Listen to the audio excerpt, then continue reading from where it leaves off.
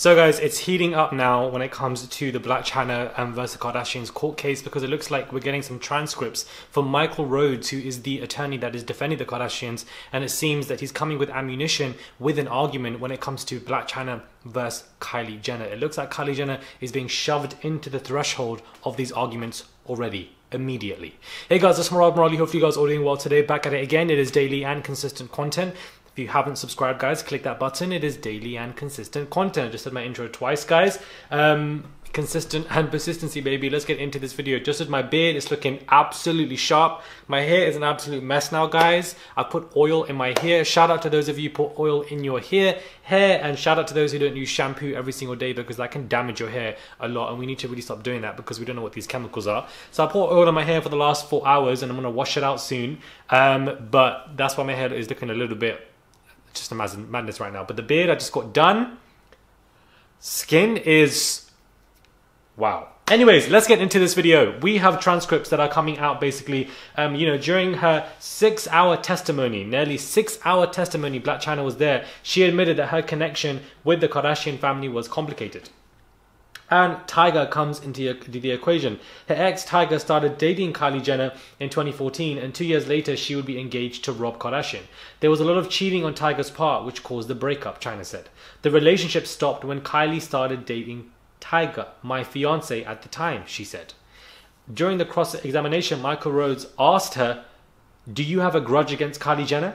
She took your boyfriend?" Blac Chyna sighed at the question and replied, "I have no ill will against none of the ladies, actually." Khloe, Kim, Kylie and Chris, who sat in the front row and behind their attorney, remained motionless and silent throughout most of Chyna's testimony. When Tyga was mentioned, and when it was mentioned that Kylie Jenner took him from Tyga, took him away from Blac Chyna, Kylie Jenner, she looked down and just sighed. Either she looked annoyed by the situation or irritated. Now, I don't want to say that Kylie took Tyga, because at that time of their relationship, when that was developing way back then, Kylie, I believe, was underage. So technically speaking, she can't have taken anybody because she's of underage, and Tyga, for even going to a girl who's underage, is very weird behavior and very odd. And for Chris, the mother, allowing that, again, it's all very odd behavior. So the language of, she took the boyfriend doesn't make any sense to me, because she was of underage. And, whether you're a fan of somebody or not, doesn't change the facts that they were of underage, and clearly they didn't take somebody. Yeah. Okay. Chyna sighed again. The aspiring lawyer Kim, who was dressed in a tailored tan suit and white sneakers, was scribbling down messages, guys, on a pad, and periodically passed it back to a member of her legal team who sat directly behind her. Now, of course, Kim has a legal background. She's trying to become a lawyer, so all of that prep that she's been doing, passing the bar exam finally and everything, I believe that will aid her and give her ammunition when it comes to her own court case, obviously. So she's doing even her own separate kind of prep for it. When asked during the cross-examination if Blac Chyna had tried to file an application to trademark the name Kardashian, Chyna said Rob told her to go ahead because they were going to get married anyway.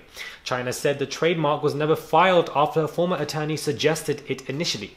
Michael Rhodes also then questioned Chyna about the incident on December 14, 2016. And of course, at this point, it was something that I discussed last night, was when, Chyna testified and she said that she was just joking about pointing a gun at Rob's head. Now, initially, she did class it as self-defense a while ago, and now she's changed it to just joking. So which one is it, Chyna? Which one is it? It is a legal case, so we have to try,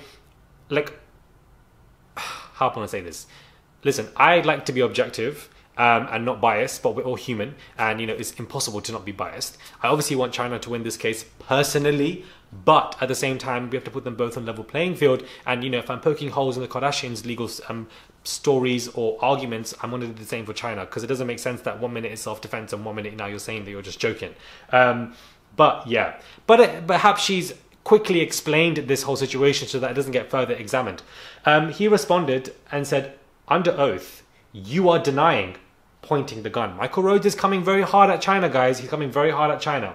"Because I didn't point the gun at him," Chyna replied. Chyna also said that she did not violently pull an iPhone wire cord. Someone said she said you play, not someone. Michael Rhodes said you placed a lawyer on his neck. You placed a cord on his neck. Sorry, guys, I'm fasting. She responded and said, "Yes."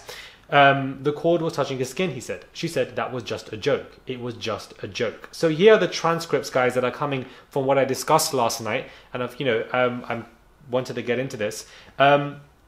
When Rhodes pulled up a declaration where Chyna stated she and Rob broke up in December 2016, the model tried to backtrack on her statement. No, the relationship did not end in 2016. We were still engaged. I split, meaning I left Kylie's house. Yes, we were still 100% engaged. Rhodes will continue his cross-examination on Chyna of, later on today. So this was obviously that took place last night. More of the information has been released via US Weekly, page 6, all these articles, and we're seeing transcripts of everything going on. And you can see that Michael Rhodes is doing his job as a lawyer, as an attorney, and is grilling Chyna hard. It looks like she's taking the stand first. And then the Kardashian girls, remember guys, she legally won a small little win in terms of being able to depose all of the girls. So Kris, Khloe, Kylie, Kim, they are all going to take the stand. They are all going to be questioned horrifically, I believe, by Chyna's attorney like Michael Rhodes is coming forth for Chyna. And, this is just the beginning. So if all this information is coming out now, what are they going to get grilled by? This case, guys, is given. Listen, this case is messy as hell. This case is coming out with a lot of information. And, I wonder what all of these girls are going to be saying as well when they all get questioned. Interesting. We do have several new sketches as well, and we can see that some of the girls, all of the girls, Kardashian girls, are all color coordinated, wearing brown. And then obviously we have Chyna. If I pull up the picture, let me look at myself as well. And then we have Chyna in black, I believe, as well. And so they painted her as if she's looking quite stressed by the situation. You're seeing Khloe obviously there, and then you're seeing Kim obviously really analyzing the situation, or whether that's Khloe, I simply don't know, but looks like they're color coordinated. Perhaps that could be, I definitely feel like that's a manipulative kind of psychological effect. When you're in a courtroom, it's all about psychology. It's all about psychology, guys, and the way you dress is definitely a huge factor. And I think all of them wearing the same color was probably something that was used maybe so it could be hard for Chyna to distinguish between each person in a weird kind of way once you're under all that stress. I don't know, but it's definitely a psychological effect behind it, 110%.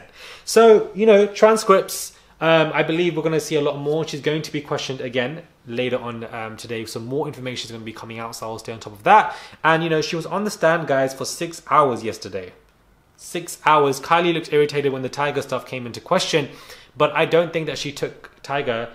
In a way, I think it's wrong to say that because she was not of age. And Tiger was very weird for that. Leaving Chyna to go for an underage girl. What is wrong with you, you weirdo? Like, who does that? Who does that? Anyways, let me know your thoughts are, guys, when it comes to this video. Subscribe to the channel. Click that button. It is daily and consistent content, guys. Subscribe. Yeah.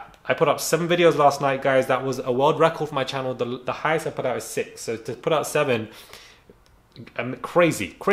Do check out my Love Island interview with Rachel. It has gone viral with articles everywhere. And Love Island have even responded themselves. So, another interview that's just gone crazy. And I think that's just interesting to see. So do check that out. I'm going to link it at the end of this video. Watch that. Support me. Head over to my TikTok, my Instagram as well, and I will catch you guys soon for another video.